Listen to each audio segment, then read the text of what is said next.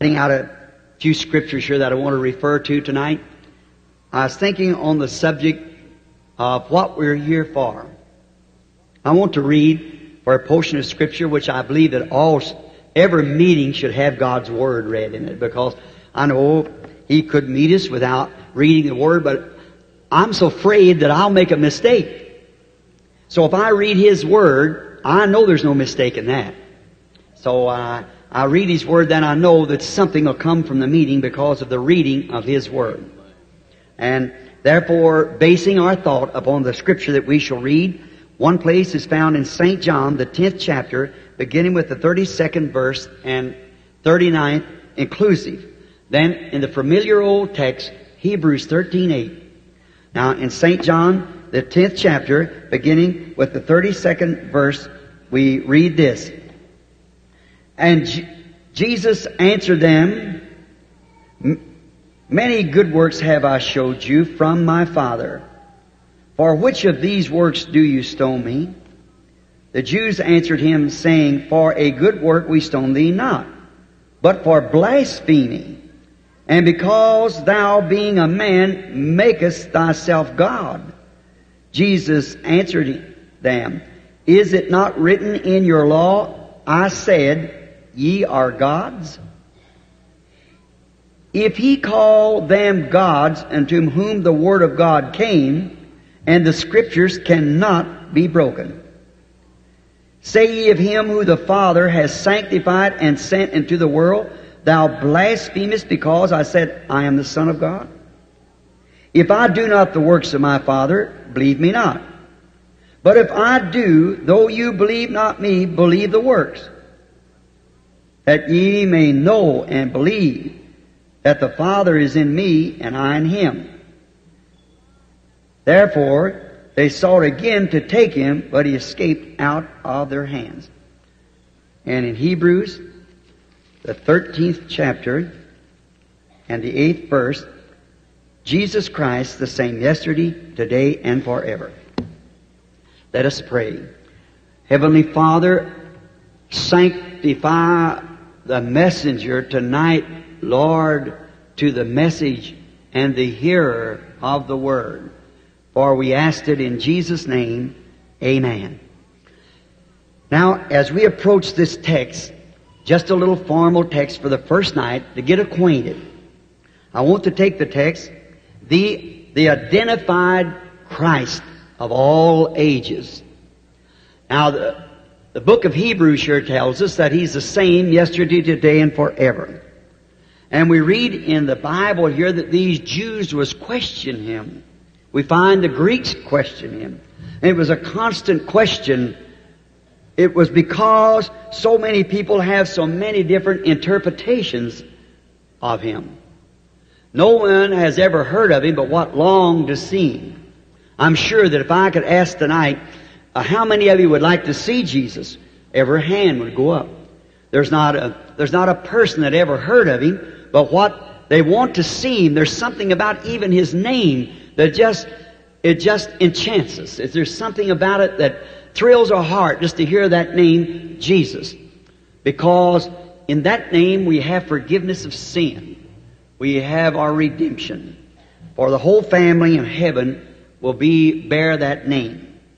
And so God picking this human name to be placed upon Himself when He was manifested in the flesh. What a wonderful name. Now, we're thinking of Him being so great. And down through the ages, all man has cried to see God. Now, the trouble of it, since the time of Job, I think Job's considered one of the oldest books of the Bible. It was just placed in, it was written at the time of Moses. Moses writing the first 4 books. Now we've believed that Job in there cried out one time, if I could only see him, if I know where I could go to his house, I'd like to, in other words, knock on his door. We all know that we come from somewhere. We're behind some curtain there's something in us reaches out for something that we know that we come from somewhere. We cannot be just like we are without being something behind us to make us. My watch could just not have happened. Anyone with their right mind would know that watch jewels and timing and regulations and springs and hands, it just could not have happened. It's impossible for it to happen. Look at the rest of creation, how it's set together. We know it could not have happened. How much greater is a man than the watch? The man designed the watch and timed it and put it together. So if it's impossible for that watch to be just happen, how much greater is it that you and I just happen to be here? There's got to be a creator behind us. If we watch His great creation, how it moves and how He lives in it. We notice a leaf, how a leaf hangs on a tree. And around about the middle of August, without frost or anything, the life leaves it and goes down into the root. The leaf drops off and goes right down on top of the ground. Now, what's the matter? There's some intelligence that speaks to it. The tree has no intelligence of its own. So the life goes down into the root of the tree to hide from the cold weather. If it stayed up there, it would die. The winter would kill it. Now, what does the leaf do? It lays on the ground and rots.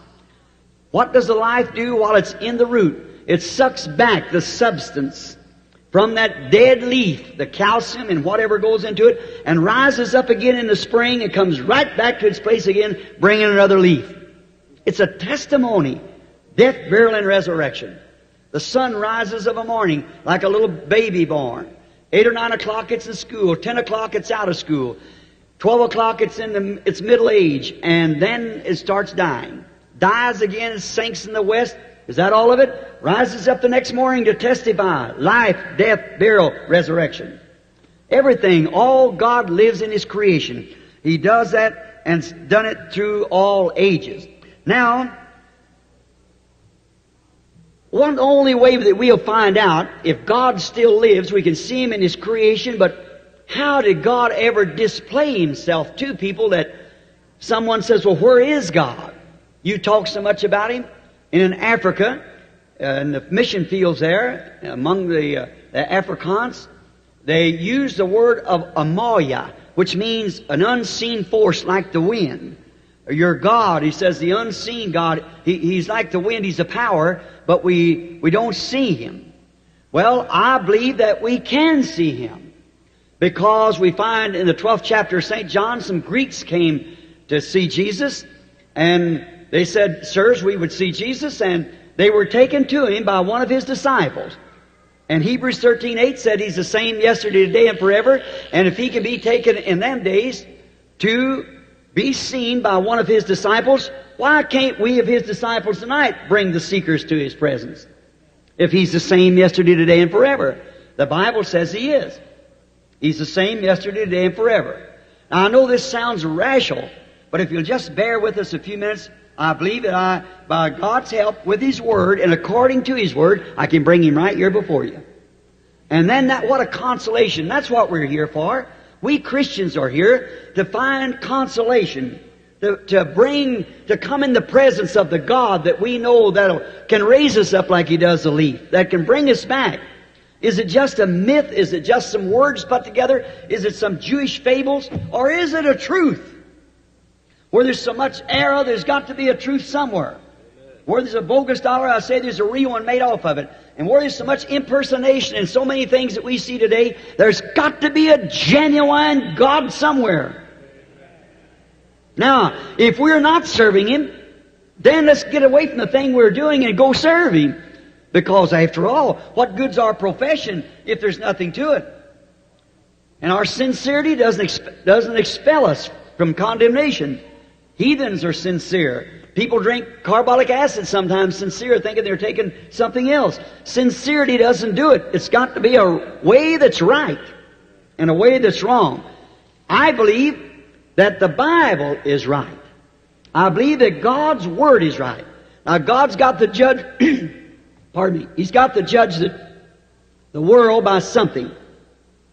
Now, when I was a little boy, my family, before me, not my father and mother, but before that, we were Irish on both sides, so it was Catholic. And it was just natural for me to return to a Catholic church. Well, my father and mother was married out of church, and they didn't go to church. And then when I become of age to know that there was God, as many of us read my book, I knew there was God somewhere, but now the thought of it is, if God's going to judge the world by the church, then which church is it going to be? If it's going to be the Catholic Church, then which Catholic Church? The Roman, the Orthodox, or which one is He going to judge it by?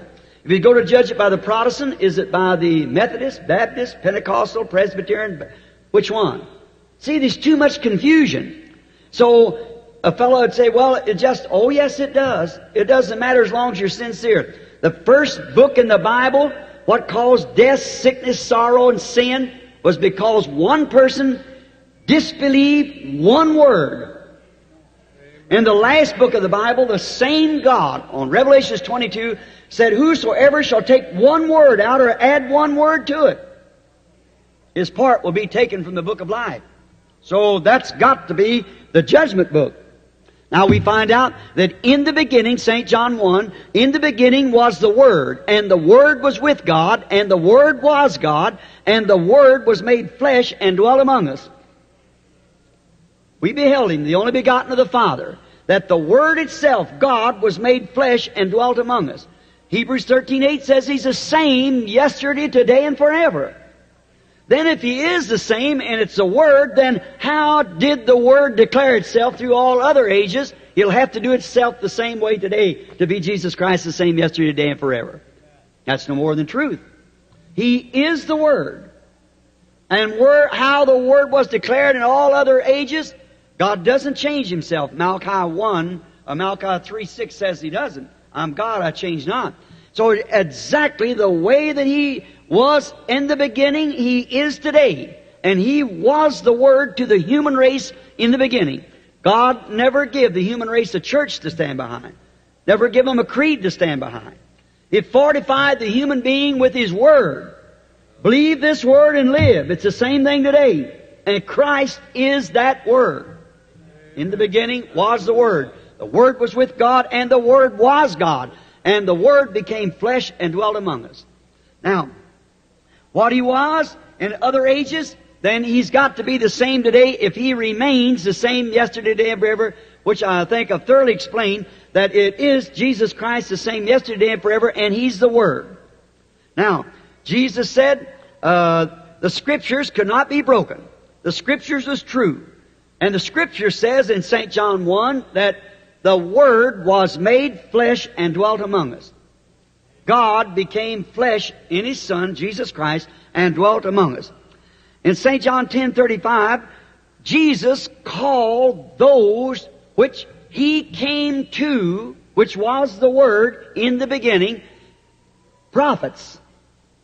Jesus said here, your own law teaches you that those who the Word of God came to, and the Word of God came to the prophets. Now Hebrews, the first chapter, says that said God in sundry times, and that's old times, divers manners, spake to the fathers through the prophets, in this last day through His Son, Jesus Christ. See? Now, notice. Now, Jesus said that those who the Word came to was called gods. That was prophets. Now, not the man himself was God. No more than the body of Jesus Christ was God. He was a man, and God was veiled behind Him. God always has veiled Himself away from the public and revealed Himself to the people who will believe it. God, this last Sunday at the Tabernacle, I preached on the unveiled God. God has always veiled Himself behind something, so that the people of the outside world would know nothing about Him, but He reveals Himself to His children and to those who are willing to come in behind that veil. In the Old Testament, there was badger skins that hid God. He was in the Shekinah glory. They was behind the badger skins. Before they become behind the badger skins, the Word was in Moses, the prophet. He went up on the mountain. He had met the pillar of fire, and it was spoke to him. He went down and performed the signs of the prophet, brought children of Israel out of Egypt to this mountain, and then God came down and identified Moses by bringing him into that pillar of fire and veiling him. No one else could go. Not any person to try to impersonate that could not do it. They died. Taking one man, he went in behind here, but into the pillar of fire, into the glory of God, and into the Shekinah glory. And when he came out with that word for that age, he was so shining with the glory of God till he had to veil his face. The people couldn't steadfast look upon him. And that was the natural veil. What is it when a man breaks through that veil into the Shekinah glory now? The world calls him a fanatic. They can't see what's wrong. But behind there, there's no beauty of him. He might not pronounce his words right. He might not dress just right. He might not dress in clergy clothes. She might not dress the way they think she ought to. It may be, but you see, inside, behind that badger skin, behind that human skin, in there is the Shekinah glory. In there is the power. In there is the Word. In there is the shewbread. And the Shekinah glory, which is a light that makes light that ripens grain. You Kansas people know that by your wheat crops. Without that sun, it won't light.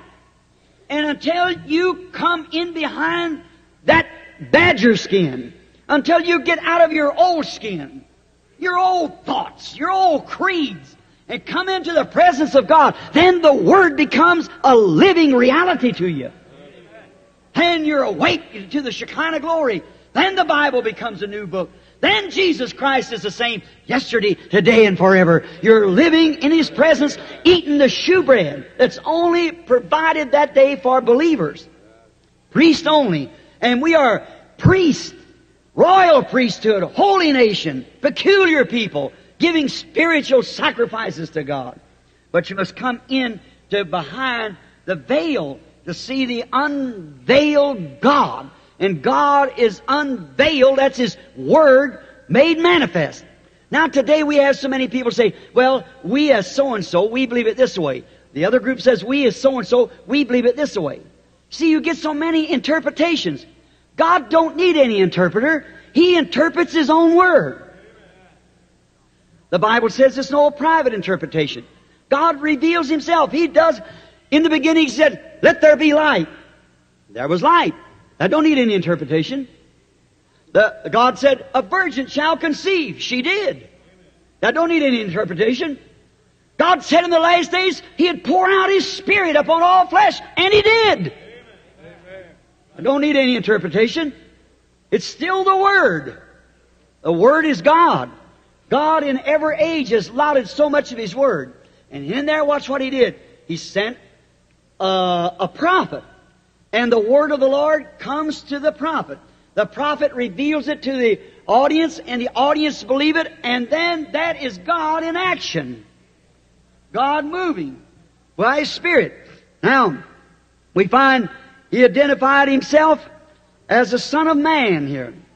Now, to fulfill, when He came on earth, remember, He identified Himself to the public outside. He identified Himself as Son of Man. He came in three sons' names. He came as Son of Man, Son of God, Son of David. Now, the Son of Man is a prophet. Even Jehovah Himself called Ezekiel, said, Son of Man. Jehovah, speaking to a man, prophet, called Him Son of Man. And Jesus identified Himself as Son of Man, because the Scriptures cannot be broken. In Deuteronomy 18:15, Moses said, after the children of Israel said, don't let God speak anymore, we want Moses to speak to us. He said, I won't speak to him no more like that, but I will send him a prophet. In Deuteronomy 18:15, He said, the Lord your God shall raise up a prophet like unto me. And so that Scripture cannot be broken, He had to come as Son of Man. Now that was for His age when He's here on earth. Then when He died, rose, ascended, and sent back the Holy Spirit, that was the Son of God. God is the Spirit. And through the church age, it's been Son of God. And then in the millennium, it's Son of David, sitting on the throne, ruling. He has ascended up. He that overcomes shall sit with me on my throne, as I have overcome and sat down on my Father's throne. He's sitting on the Father's throne now. But in the millennium, He sits upon His own throne, because He is the Son of David. Son of man, Son of God, Son of David. See, it's just perfectly. Now we find out He had to come as a prophet. The unchanging of His Word. God changes not. God does not change, for He was a prophet that was in Joseph. He was a prophet. He was God in Joseph. He was God in David. Watch Joseph just portrayed the life of Christ almost perfect. But he made a mistake to show that it wasn't him. Man make mistakes. See, he told Pharaoh, he told his father, which was a prophet, Jacob, he said, you tell Pharaoh that we are herdsmen because a shepherd is an abomination to an Egyptian. But the father, the spirit, wouldn't let him do it. He said, your servants are shepherds. So you see Joseph there making a mistake. David, the great man, made a mistake. A man after God's own heart, yet took Bathsheba, thinking he could hide that from the very God that he had served all of his life. But God exposed him by Nathan the prophet. See? But yet, look at David. When he was going out, exiled from his own people, a rejected king. His own daughter had been ravished by her brother, and the other brothers had killed him. And here he was, Absalom, had raised up and separated the army, causing revolution. And David, his own father, was excommunicated, taken away, rejected by his people, going out of the city, a little cripple-like fellow, dragging along there, making fun of him and spitting on him. That guard pulled his sword, said, I'll let that dog's head stay on him, spitting on my king. David said, let him alone. God told him to do that. No doubt David didn't know what he was doing. Walked up the same Mount of Olives there and looked down, weeping, a rejected king. Or a few hundred years after that, Jesus Christ sat on the same mountain, the Son of David, weeping as a rejected king. And they spit on him also. You see, all these things just portrayed Christ. He was a part of it. God doesn't change. His nature doesn't change. His character doesn't change. He's still the Word. See? And Malachi 3:6 proves that. He just changes His form for each age. Each age He has allotted part of Word, which has been prophesied would happen in certain days. Well, as that age comes along, God just moves in another form. See, it's God all the time. The Word made flesh and dwelt among us.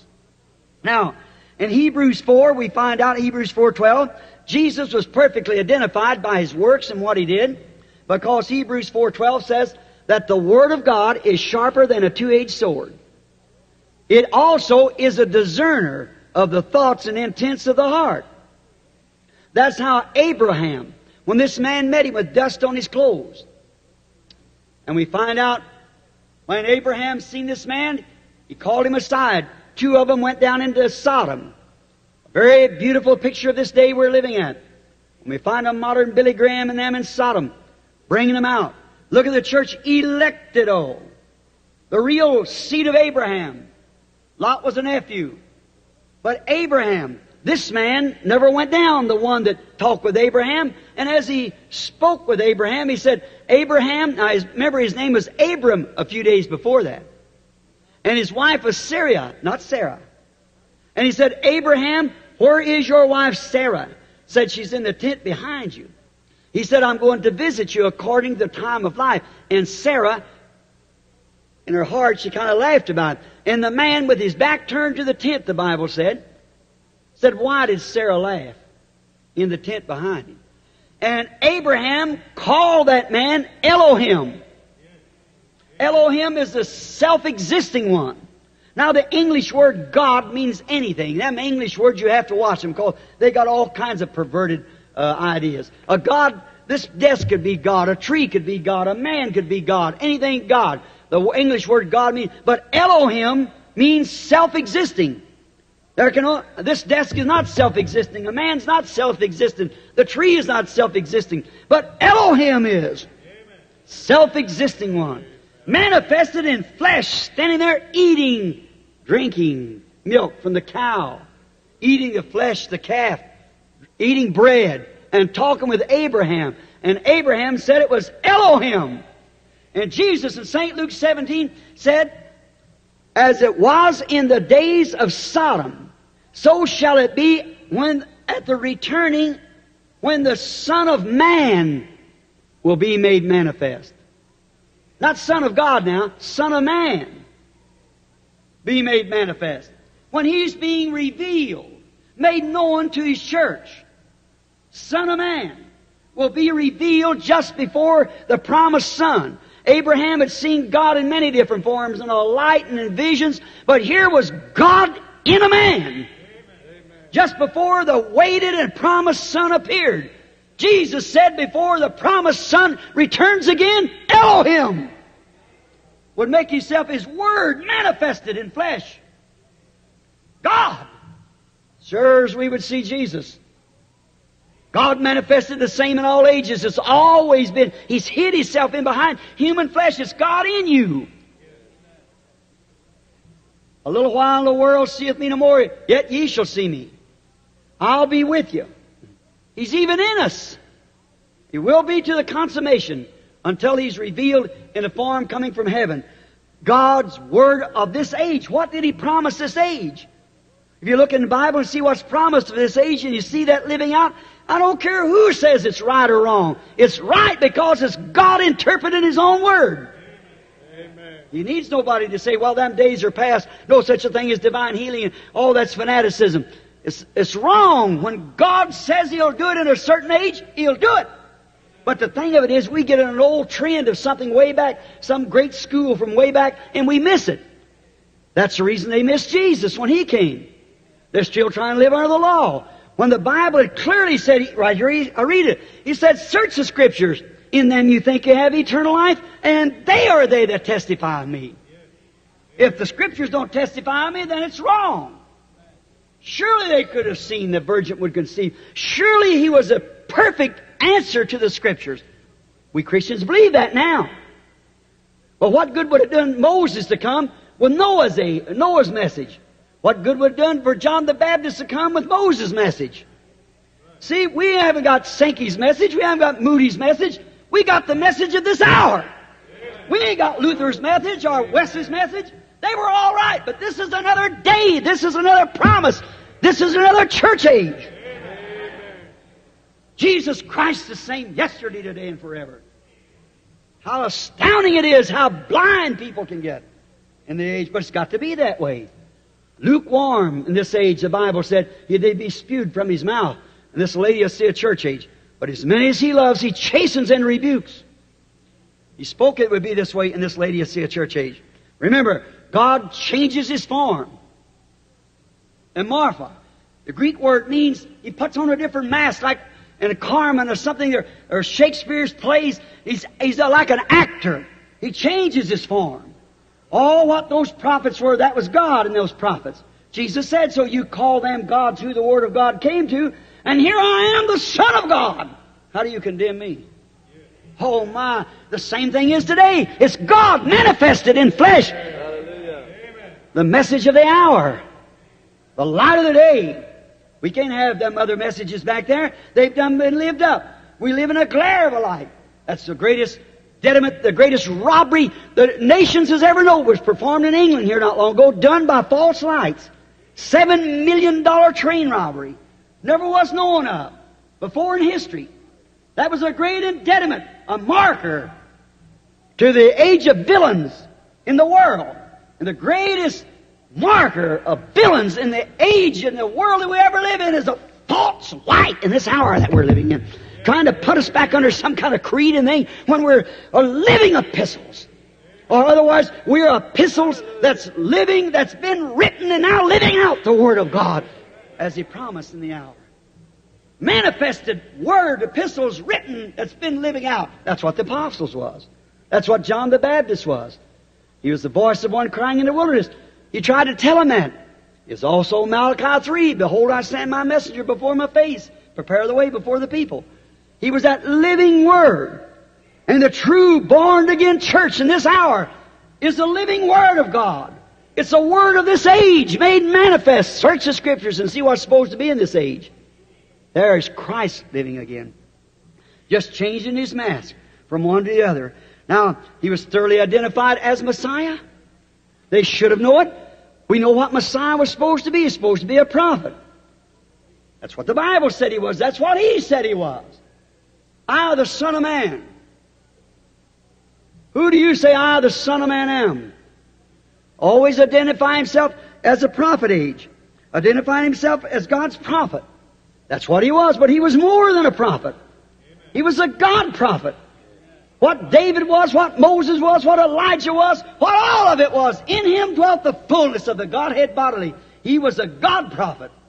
He was God Jehovah, became a flesh in His own Son, raised Himself up a tabernacle to manifest Himself in. All the rest of them failed. They had flaws. But there's no flaw in Him. Even God Himself said, "This is my beloved Son, in whom I'm pleased to dwell in." That's right. No flaw in Him. Hear ye Him. He was manifested God. They said, "You make yourself God, or equal with God." He was His own Son.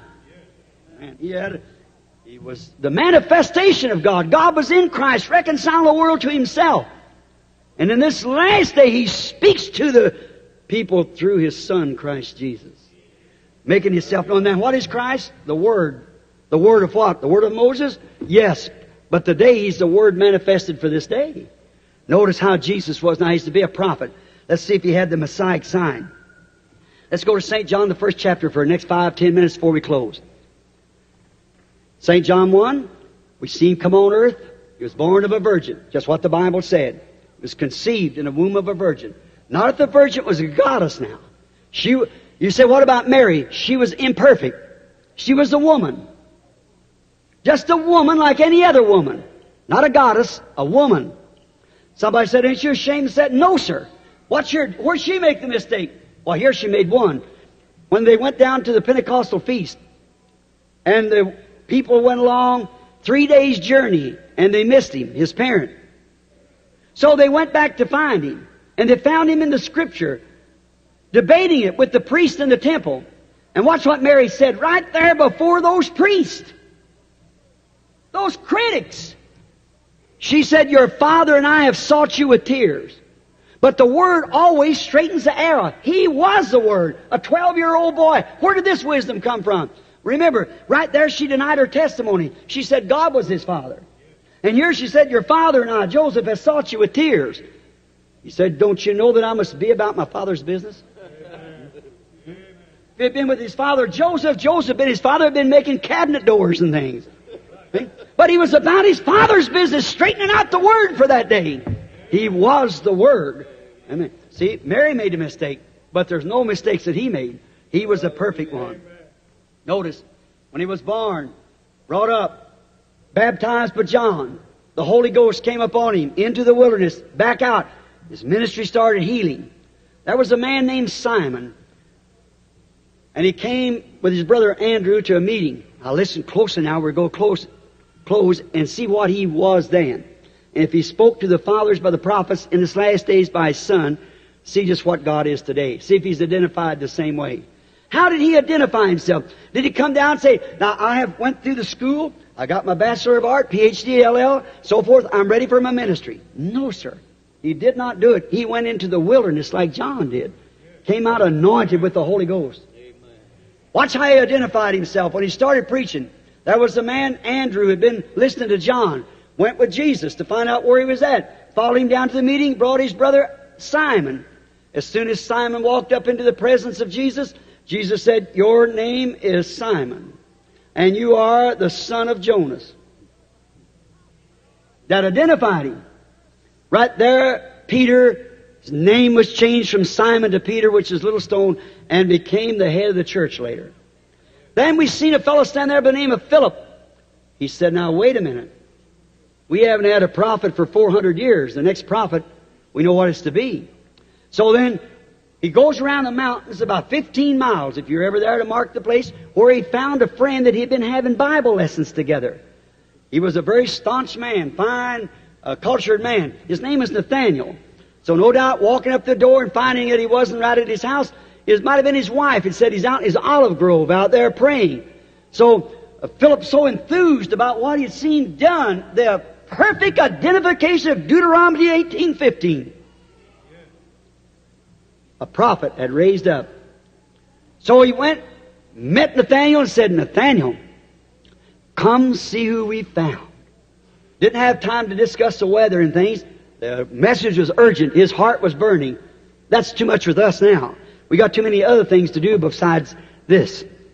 And the first thing you know, he said, "Come see who we found. Jesus of Nazareth, the son of Joseph." Let's break in on their conversation as they walked around the seashore.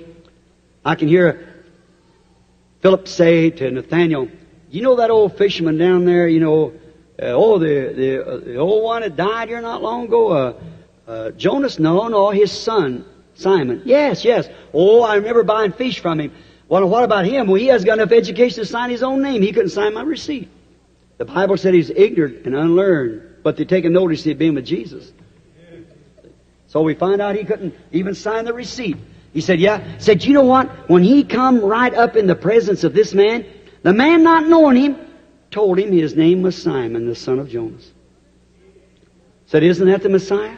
Isn't that a prophet? Isn't that Deuteronomy 18, the Scriptures fulfilled? Chase back his life. What day are we living? We're living watching for that coming Messiah. All of us Hebrews are.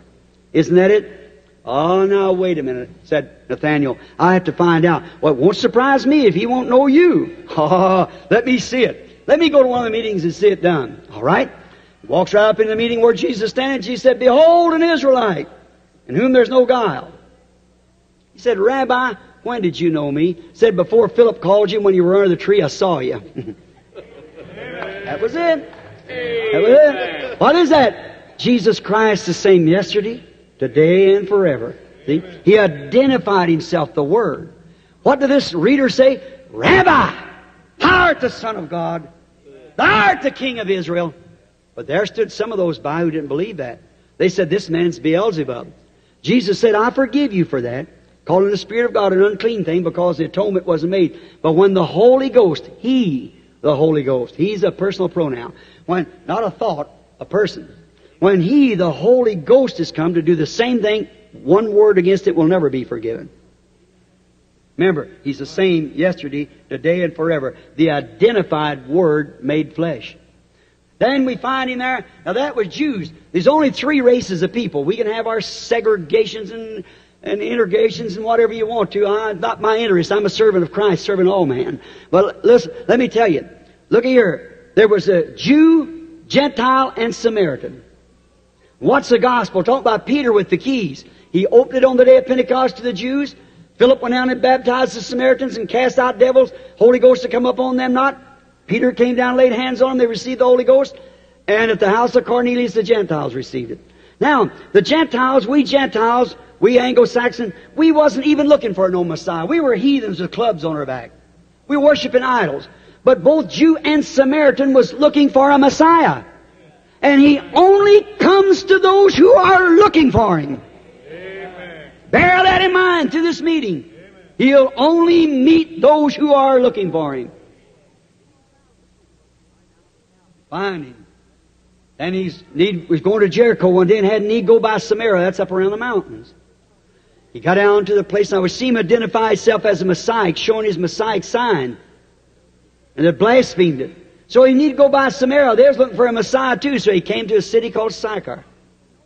Long about 12 o'clock, the well's still there. They just sit down by, just outside the city gate, where the public pump. They all come to get their water. It isn't a pump. They just let it down with a windle and draw out the water. And they have them big jars. Do it the other day. And talk about a balance. Some of you women walk with books on your head.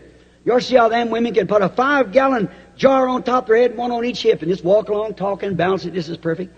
And going down about 11 o'clock in the day when he got there around noon, and he sent the disciples into the city to buy victuals. And there's a woman in the city of ill fame. She wasn't allowed to be with the rest of the women. So she came out to the well to get her portion of water. And when she's about to let the water pot down, she looked sitting over against the wall at a man that spoke to her and said, "Woman, bring me a drink." Now they had straight segregation, Jews and Samaritans.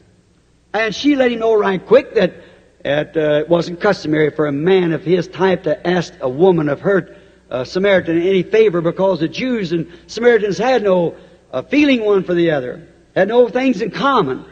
He said, but if you knew who you were talking to, you'd ask me for a drink. And I'd give you water, you don't come here to draw. What was he doing? Contacting the woman's spirit. He was a prophet. And the discussion was whether she should worship at Jerusalem or in the mountain. He said the Father seeks those to worship in spirit and truth. And he went on till he found what the woman's trouble was.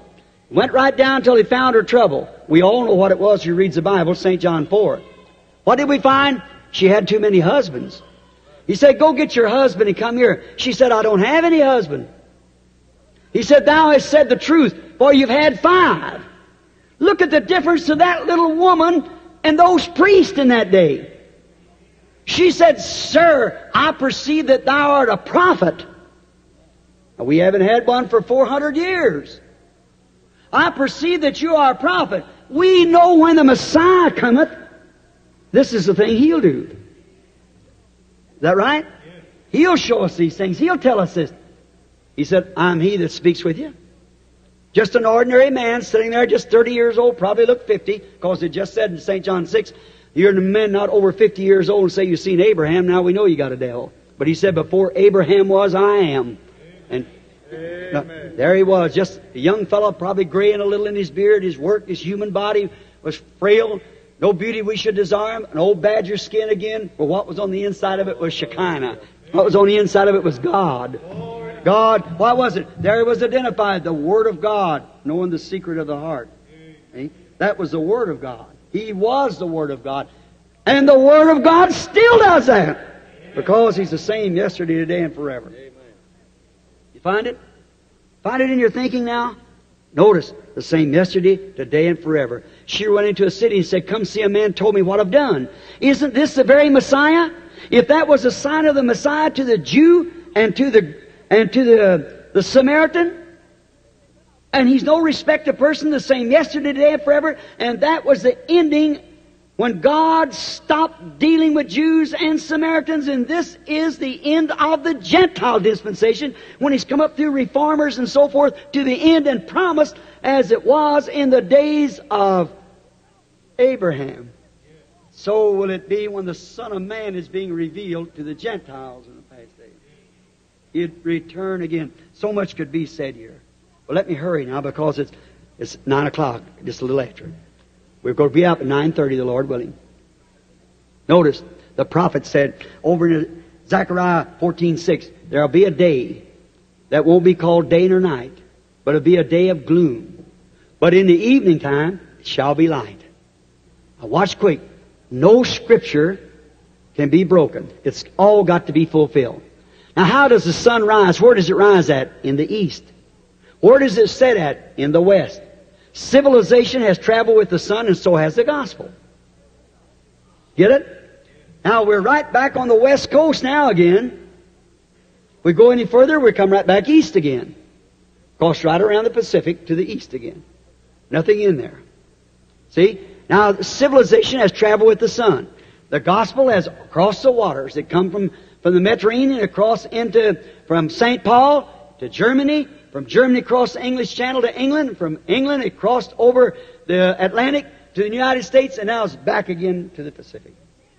Watch. The same sun that rises in the east is the same sun that sets in the west. S-U-N.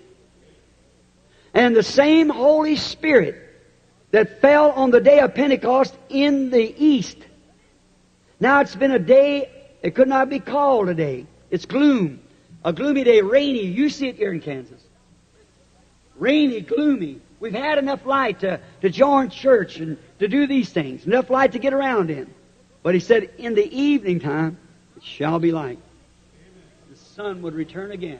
And the Holy Spirit returning in this last days with the fullness again of God's power. The Word being made manifest through the Lutheran. And it's like a pyramid growing up.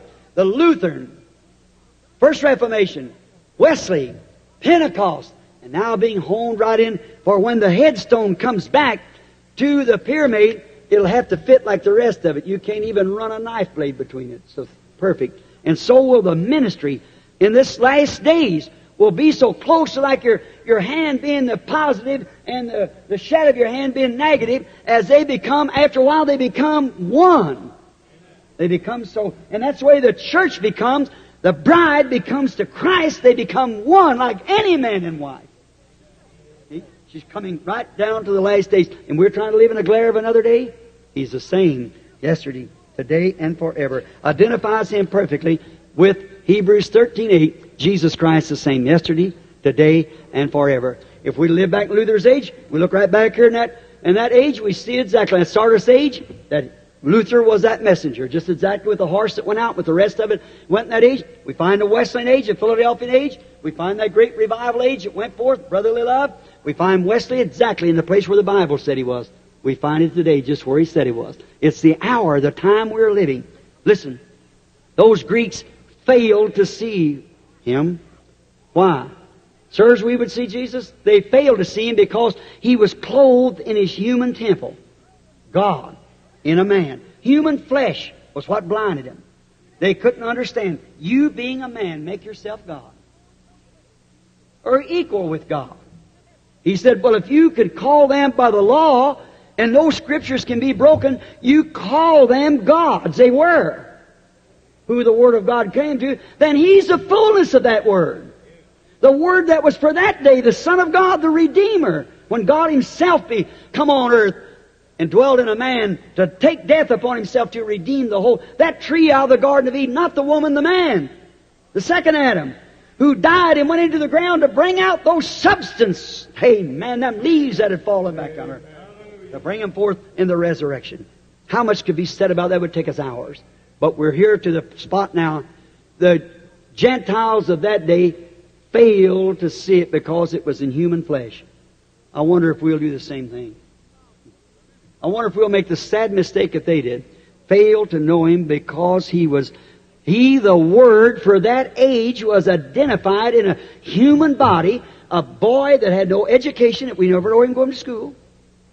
We had no credentials. He ever come out of any organization of that day. No education. No reputation. Of nothing but a crazy man. A wine bibber. A friend of sinners. A man turning the world upside down. Illegitimately born. His mother was pregnated by a soldier. And taking his name as the Son of God, or calling himself a prophet. This Galilean so-called prophet. But the Word was made manifest. As many as received Him, to them gave He the power to become sons of God. And so is it today when we see this great Holy Ghost move made manifest. As many as receives Him, to them gave He the power to become sons and daughters of God. Jesus Christ identified the same by His Word in every generation. Let us bow our heads. Christian friends, I want to ask you, let's just stop and think for just a moment. Is this the truth or is it an error? If it's a truth, we owe everything to it. Where are we going? Where's the stop of this? How can you be sure that you're right? Now, in the beginning, He was the Word. And the Word discerns the thought that's in the heart. It did through the prophets. It did through Christ. And He promised it in the last days. For He's the same yesterday, today, forever. Heavenly Father, take Thy Word. Place it in human heart. That all the people together tonight, this little bunch of people out here, we realize, Lord, that we're living in the shadows of His coming. And the shadows are becoming more positive year by year. We see the signs appearing, fearful sights. We see in the newspapers and in the magazines the moons turning to blood. We hear of earthquakes all around the world, blasting the whole world. And now, one day, it shook the whole world when the Son of God was officially turned down and crucified. And now we find out that a great group called the World Council of Churches, they are officially turned Him out. Like they said in this Laodicean age, He was on the outside of the church, knocking at the door, trying to get back in. And now we find there was another earthquake who struck this, not the other nations, this nation, shook the whole world. Jesus officially turned out. And He stands begging tonight, thoroughly identified, the same yesterday, today, and forever. May the believers see it. May those who are sick see it, Lord. May those here tonight be able to touch His garment like they did in the days gone by. Heal the sick and save the lost. We ask in Jesus Christ's name. Amen. God bless you. Now, just one moment for the prayer line. We've got exactly 15 minutes to get out on time. Now, all I could say, I'm a man. My words can just fail just like any other man. All of us. I proved to you tonight that every prophet, everything else, they made their mistakes. But God makes no mistakes. His Word is the truth. How many believes that He is the Word? God bless you.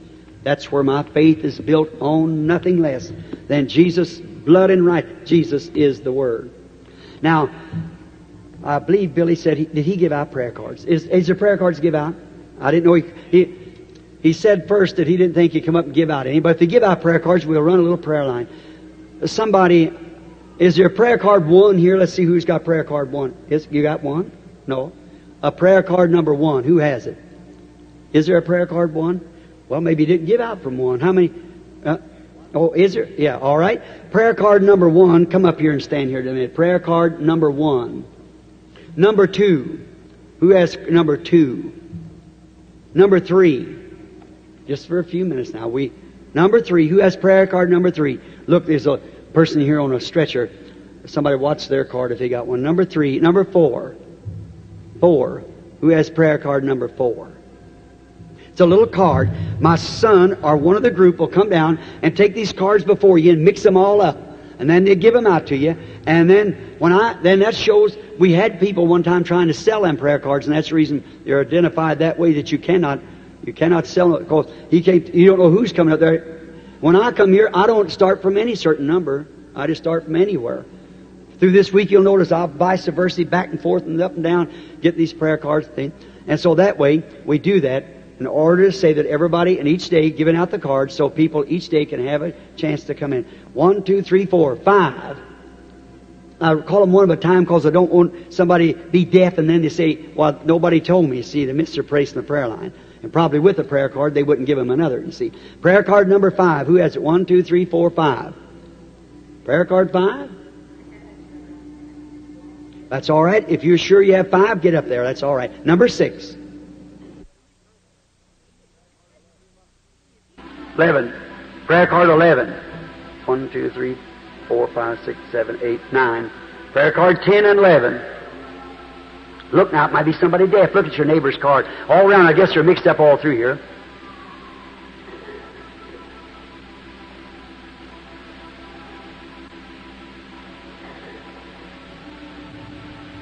All right. How many is there, Roy? Yeah, I'm seeing. 11, 12, 13, 14, 15. 1, 2, 3, 4, 15. All right. Let's stop right there just a minute because we don't have too much time. Now, how many does not have a prayer card and you believe that God will heal you? Raise up your hand. God bless you. That's right. Have that faith. Now, remember, friends, while they're getting ready for the prayer line, I don't move around now just for the next 10 or 15 minutes till we can see your spirit. Now, I want to ask you something. I said and read out of the Scripture that He's the same yesterday, today, and forever. And just temporarily, haven't primarily did it yet, showed you that He's supposed to get this very same thing again in the last days. How many believes that? Malachi 4 and all is supposed to return right back again. Him again come down and identify Himself in a prophetic message to turn the hearts of the children back to the faith, apostolic, Pentecostal faith of the fathers. That's exactly what is supposed to be done. Not some creed, but back to the original faith. We believe that with all of our heart. Now, some of you there that doesn't have a prayer card. Now remember, I'm His servant, and you're His servant. God in me and God in you. You in the need, and me here to serve you, brings that together and makes it God. Now the little woman one time, let me give you another scripture. I believe it's in St. John also. There was a little woman that was, she had a blood issue. Let's say she didn't have a prayer card. And she wanted to get prayed for. But there's so many standing there, she couldn't get in the line. So she said, if I can only touch His garment, I'll be made well. How many remembers the story? Well, sure. And what did she do? She pushed through that crowd and touched His garment. Now, the Palestinian garment hangs free, and it's got an underneath garment, too, because the dust on the limbs, you know. So it's hangs free. Now, you might touch a man's coat. He wouldn't feel it, just the border of his coat. But how about that big, thick, heavy Palestinian garment and hanging down around his feet? See? He never felt that physically. But she touched his garment, and she went back in the crowd. Let's say she sat down. She might have stood up, but say she sat down. What happened? Jesus stopped and said, "Who touched me?" And you know, Apostle Peter thought that was so ridiculous, till the people, why, he rebuked him for it. In other words, he might have said, "Well, look, everybody's touching you. They'll think you're mentally wrong." See? Well, everybody's trying to touch you, Rabbi. He said, "But I perceive that I have gotten weak. Virtue, that strength, gone from me." That one little woman now brought strength from him. And he looked around in the audience, and he found where she was, and he told her trouble and what had happened. The Bible said that he is now a high priest that can be touched by the feeling of our infirmities. Is that right? Now, if you have that same faith in that same Jesus, he'll do the same thing for you. Now, be real reverent. Pray. Don't doubt. Believe with all your heart that Jesus Christ is the same yesterday, today, and forever. And he'll grant to you these blessings. Now, Father, let your great Holy Spirit reveal to us the Word identified in flesh, their flesh, my flesh. May the Word and promise of tonight's gospel that's been preached be interpreted by the great Holy Spirit himself. For he promised he'd be with us, and he's the same yesterday, today, and forever. In Jesus Christ's name, we commit ourselves to you with a message that you might confirm the Word with signs following, as you did according to Mark 16. Amen. Now, everybody real reverent, please don't move. Sit real still. Okay? Now, remember, sometimes we come in a conflict. And how many in here is born again Christians? Let's see your hand. Well, that's fine, then you know what I'm talking about. Now, this is the lady. This is the first lady in the line, all right?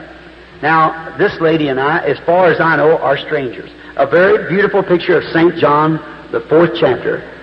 Jesus met a woman at the well of Samaria, a panoramic, something like this. First time they'd ever met in life. And so far as I know, this is the first time we met.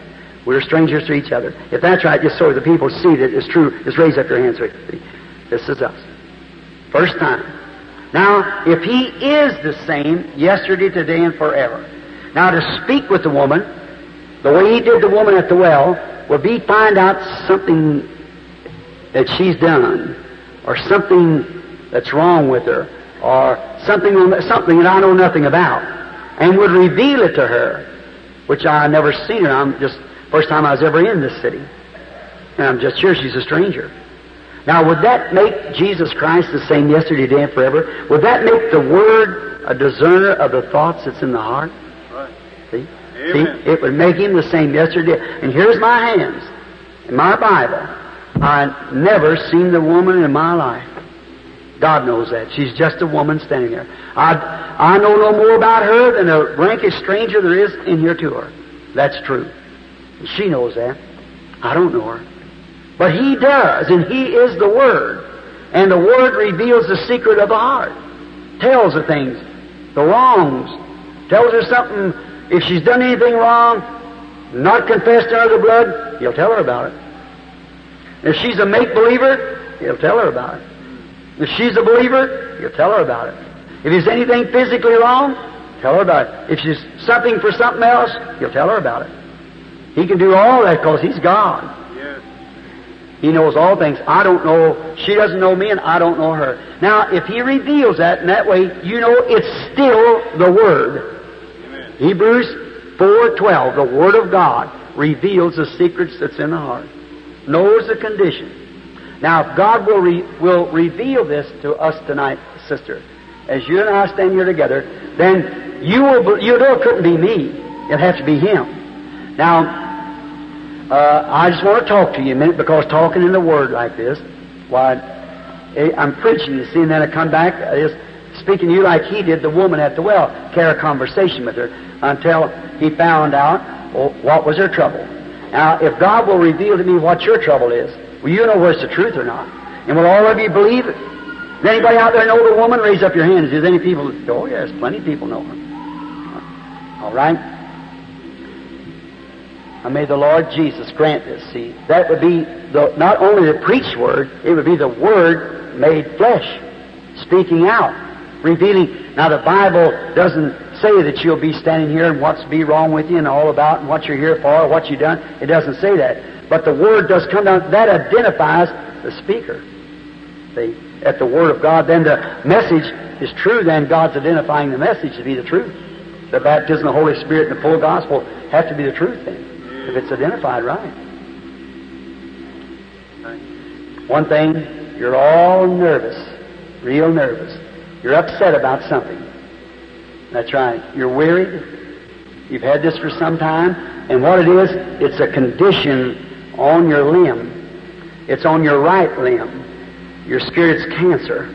It's bothering you all over. That right side is completely out. You're bothered in your stomach. Makes you sick. If that's true, raise up your hand. Praise the Lord. Don't fear. Just believe and He'll make you well. You believe it? All right, go thanking God for it and be well. Amen. The Lord bless you. I just want to lay here. Amen. You believe He's the same yesterday, today, and forever? Now here's it. A picture again.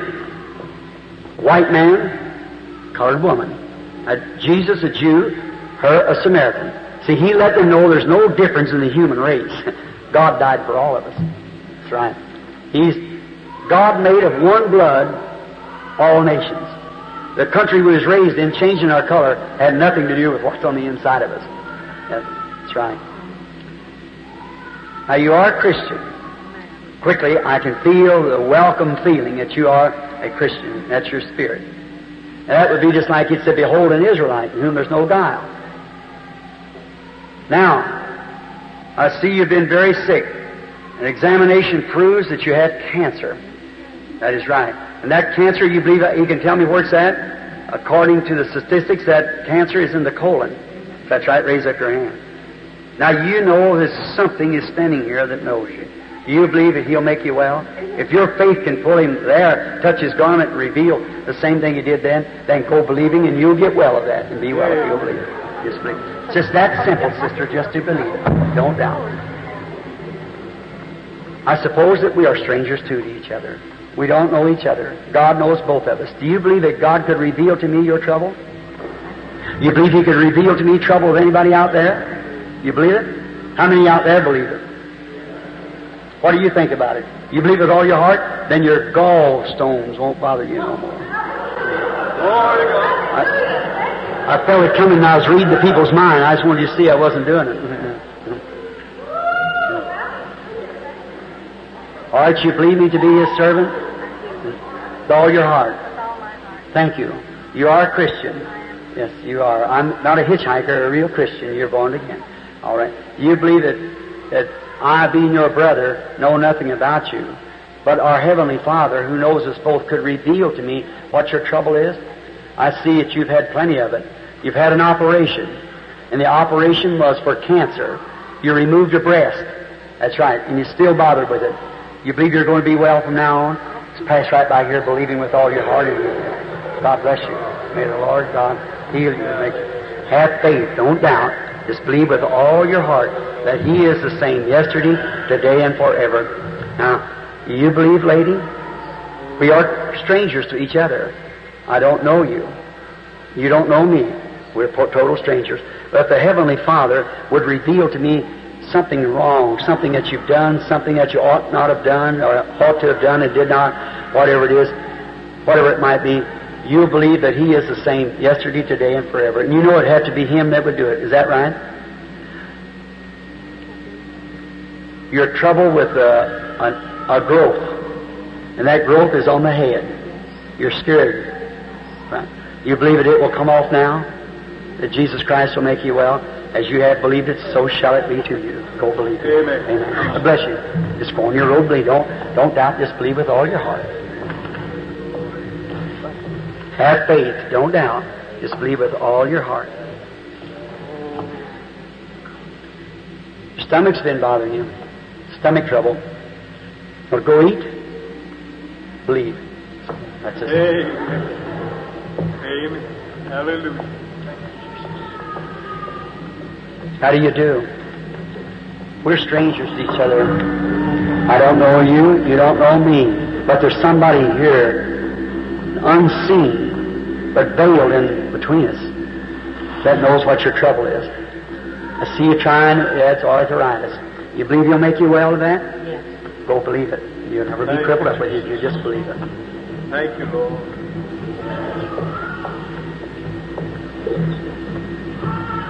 You have many things that bothers you. Ladies' trouble for a long time. Then another thing, your main thing that you're interested in being healed is arthritis also. You believe that He'll make you well? Go believe it. It's not just all, just have faith and don't doubt.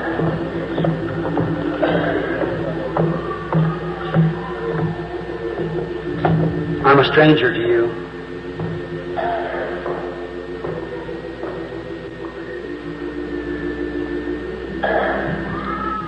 I've never seen you in my life. There's another woman keeps appearing.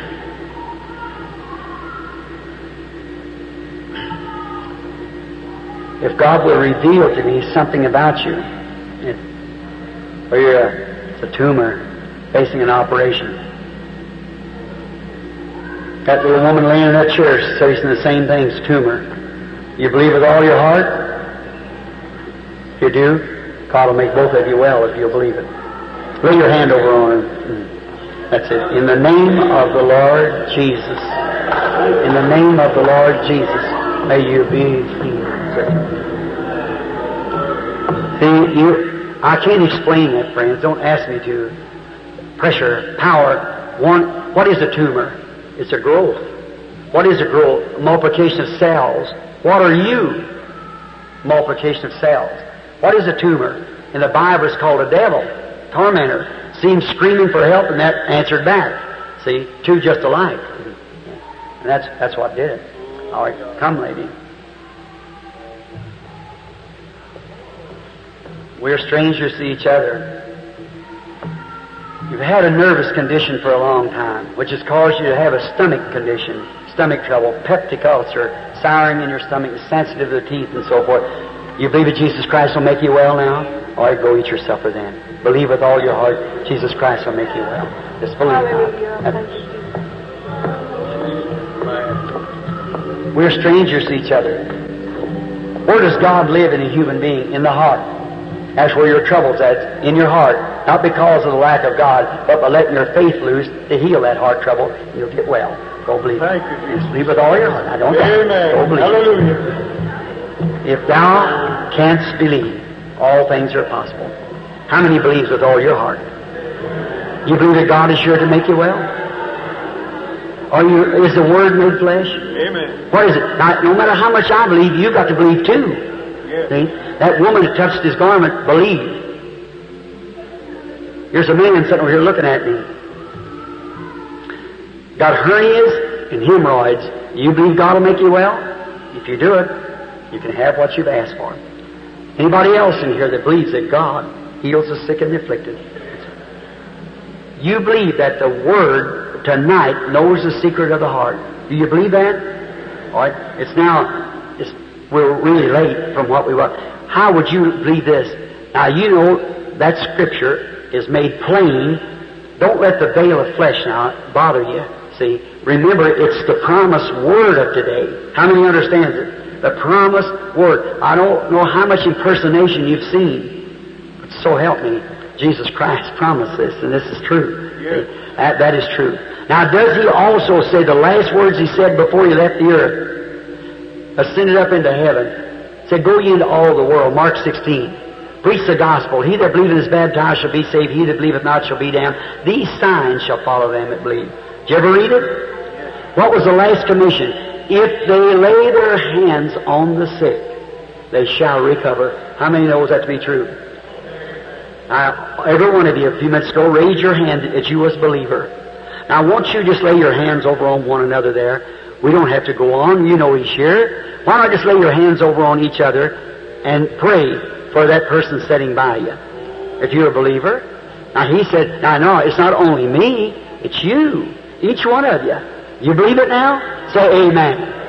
All right. Now, look, don't you pray for yourself, because the person that's got their hands on you is praying for you. See? You pray for them.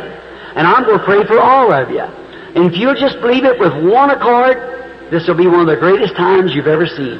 The presence of Jesus Christ which ought to illuminate the church to know that in this last days where creeds and denominations and isms and everything has got the Word all smothered out in Jesus, the Word on the outside of the church, and to see Him come right back among the people and identify Himself as He promised in the last days when the Son of Man is being revealed. He was revealed in the baptism. He was revealed in divine healing. Here He is in His last attribute.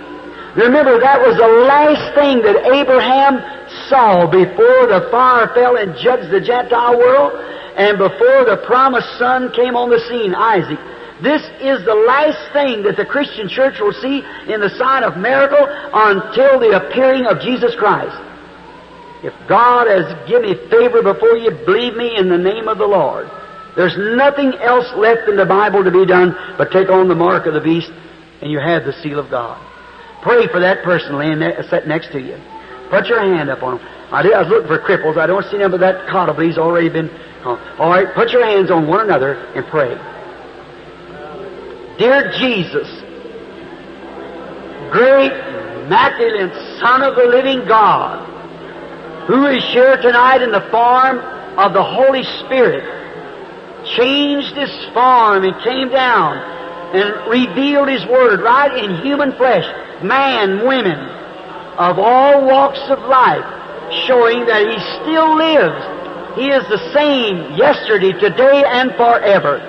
Lord Jesus, we are here in this great city of Topeka. We are here gathered with Your children, and we pray that if You have been so identified among us, that now You will confirm Your Word, the last commission, saying, they shall lay hands upon the sick, they shall recover.